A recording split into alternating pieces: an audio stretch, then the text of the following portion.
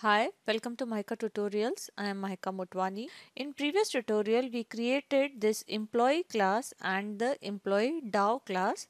We were writing a project to make use of JDBC through Spring Framework. So for that, we created this employee class with three attributes: ID, name, and salary. And then we had given the getters and setters for this. And then we created this DAO class in which we were providing the different APIs for performing different operations on the table or the database. So here we created one reference of type JdBc template, because using this template we are going to perform the CRUD operations on the database. So we created this reference variable, and using that reference variable we invoked the update method to perform the insertion on the employee table. So far we have created only one method in this DAO class. We will add few more methods as we will move on. Now the next thing that we need to do is we need to create our configuration file in which we will configure the different beans. So let us first create the XML file for providing the configuration. So we will right click on SRC and select new. If it is not listed, XML file is not listed there, then we will go to other option, and from there we will select the XML file. And now here we will give the name to our XML file, let's say beans.xml. Now the first bean that we would be configuring in our beans.xml file is the driver manager data source, because using that bean only we will give the different properties like the driver which is to be used for database connection, and the URL of the database, username, password. All these properties will be specified in the bean driver manager data source. So we will first configure that particular bean. So first we need the doc type here, so we will copy that from one of the existing projects. So from here we will copy this doc type, and then we will put in our current beans.xml file, and then we need to close the beans tag. Okay, now here we will give the configuration of our first bean. So here we will make use of bean tag, and then we will give the ID and class. So ID that we are going to give is DS for data source, and then here we will give the class. The class that we have to specify here is the driver manager data source. So what we will do, we will search for that class by pressing Ctrl Shift T, and this is the class that we are looking for, and then we will copy the qualified name of this class and paste it over there. So we'll copy the qualified name, and then in this beans.xml file here we will paste it. Okay, so for this bean we need to give the different properties which are required to establish connection, that is what is the driver database and so on. So we will first configure the property driver class name. So the name of the property is driver class name. Driver class name. Okay, and here we will specify the value for this property, and the value for this property is, I'm going to use com.mysql.jdbc.driver, as I'm using the MySQL as my database. So as per your database you need to give the driver name here. So here I will give com.mysql.jdbc.driver. Okay, and then we will give the another property. So here we will again make use of property tag.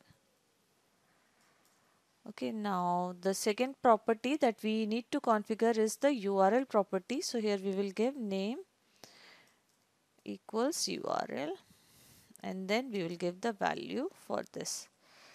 Okay, the URL for my database is, okay, equal sign is missing. Here I am going to give JDBC colon MySQL colon / localhost colon 3306, which is the port on which MySQL is running on my machine, and then / and the name of the database that is to be used for connectivity. The database that I am going to use is EMP. So after specifying the URL, the next property that we need to specify is the username. So here we will give property name equals username, and then we will give the value for this property equals the username for my database is root, and then we will give the property password.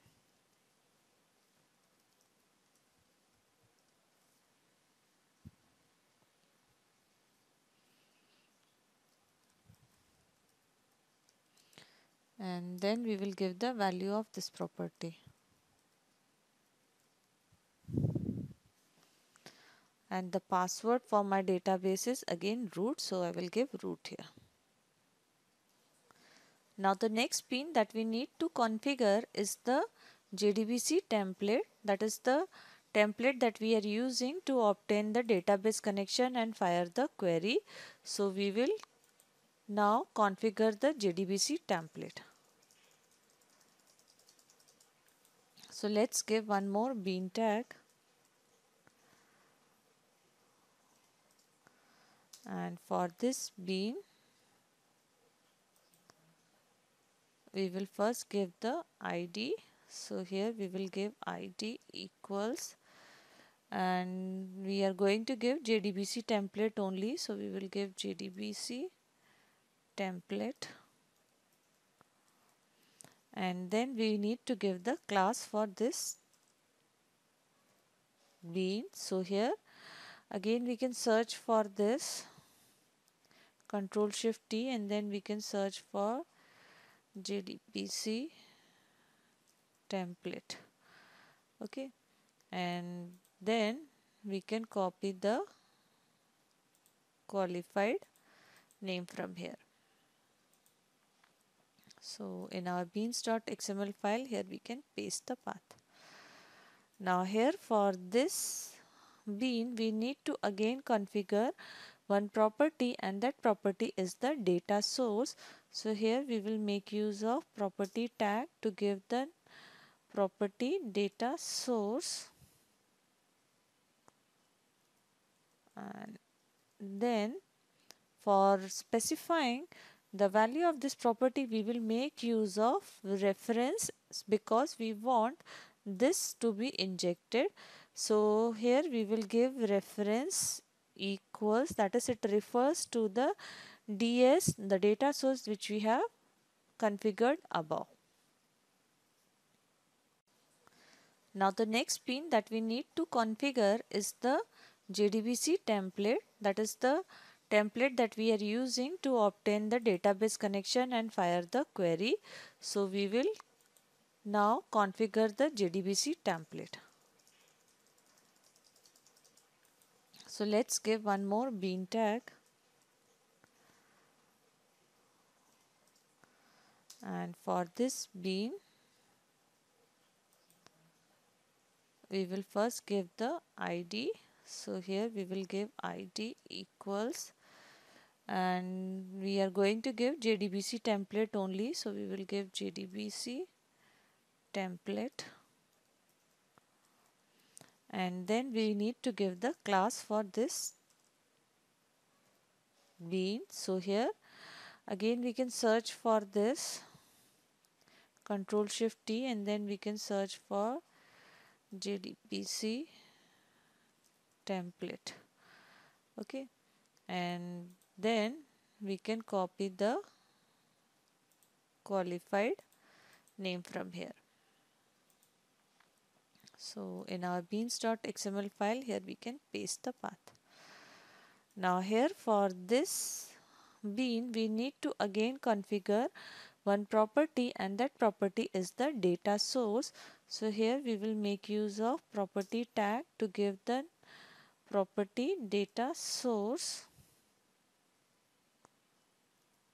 and then for specifying the value of this property we will make use of reference because we want this to be injected.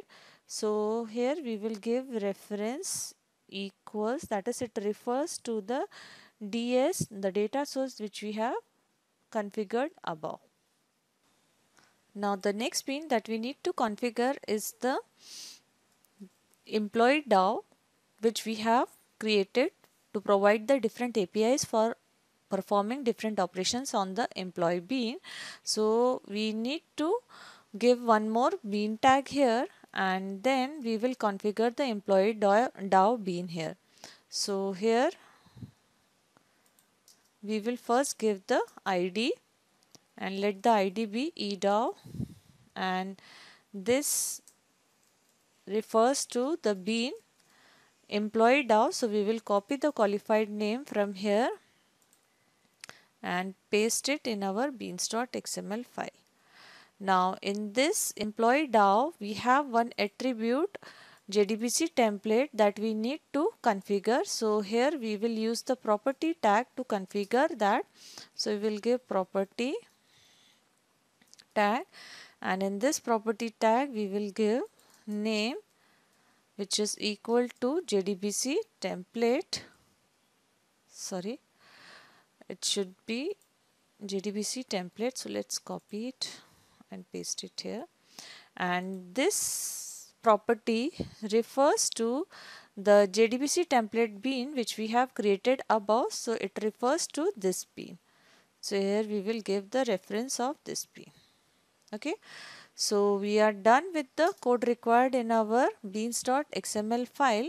What all we have done, we have first configured this driver manager data source bean, and using this data source we are specifying the properties required to establish the connection, like the driver, URL, username and password.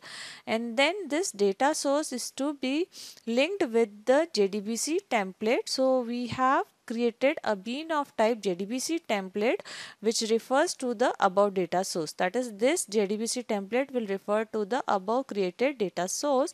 And then finally we have configured our employee DAO class because we have one JdBC template attribute over there, so that refers to this bean which we have created.